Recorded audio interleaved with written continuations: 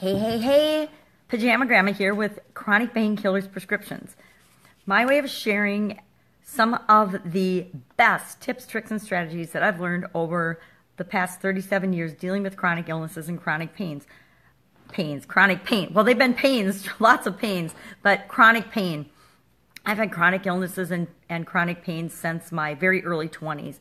I became, mysteriously ill and spent years dealing with doctors and specialists and experts to the point of my breaking point, which was them not knowing what to do with me, and either I was going to be bedridden for the rest of my life or I was going to make another choice and figure it out on my own, because that's what ended up having to happen. I had to take back control of my life, take back control of my health, and treat myself as my own science experiment to figure out what was going to work for me.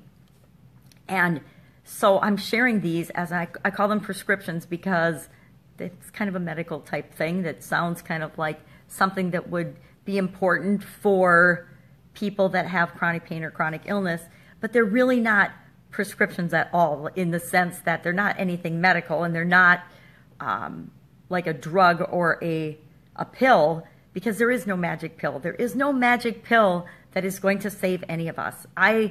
I hate to be the bearer of bad news if that is a news flash to you, but there is no procedure or pill or invention that is going to 100% fix any of us, much less all of the 1.5 billion people of us that do have chronic pain. Now, I'm not sure if all the people with chronic illness are included in that number, but either way, it's a huge number. So today's prescription is, there's no hiding from those who know. You're probably thinking, what the heck does that mean, Pajama Gramma Sharon? I have no idea what that means. But what that means is that those that have experienced something similar to you, those who have chronic pain, those who have had chronic illnesses, those who have been through similar experiences, like, all the things that a lot of us or most of us with chronic pain actually experience, there's no hiding from other people that have experienced that.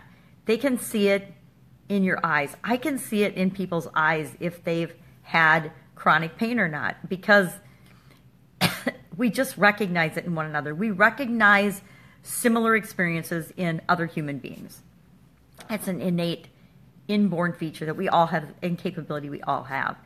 But the flip side of that is that there is no explaining and no understanding. It's impossible for someone that has not had chronic illnesses or chronic pain or been through some of the experiences that we have to understand and get it.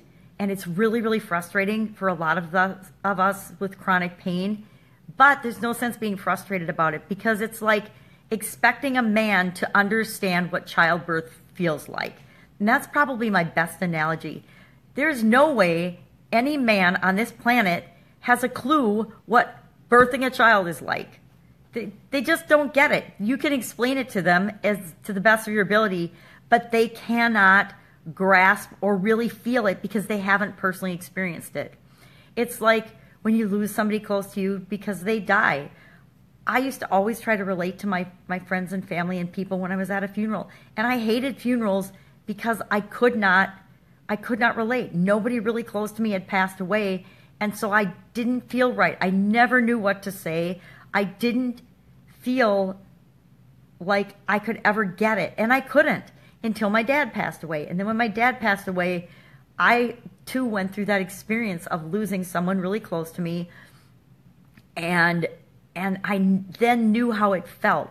And that's where this no hiding from people that know, and no helping people that don't and haven't experienced it be able to understand, and just trying to get other people to understand what we go through, that can be so frustrating, and it's a completely waste of our time and our energy. And we need all the energy that we've got to make us feel better, to kill our chronic pain and to create the life that we deserve. We don't need to waste any energy on anything that doesn't make us feel better. And I don't know about you, but for me, trying to get people that don't have a clue because they haven't experienced it themselves to understand anything that I've experienced is a complete and total and utter waste of my time. So keep in mind that There's no hiding from people that know. So search out and look for people that have had the same experiences as you. Not to commiserate and to feel bad, but so that you know that they've been through what you've been through and they can relate and they can help and support and coach you through how to get to the next step for yourself. Versus, people that have never experienced chronic pain or chronic illness. And that includes our medical providers, our doctors, and our nurses, and people that work in the healthcare industry. The vast majority of them don't have and never have experienced chronic pain or chronic illness.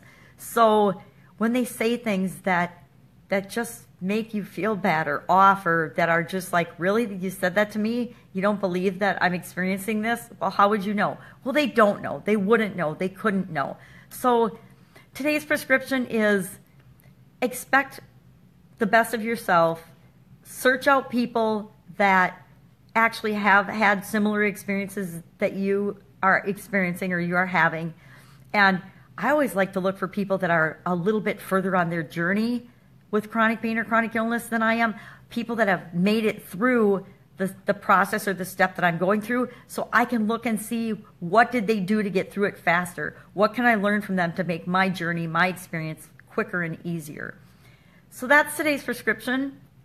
Go out, make it an awesome pain-free day, and I will see you again with another Chronic Painkillers prescription.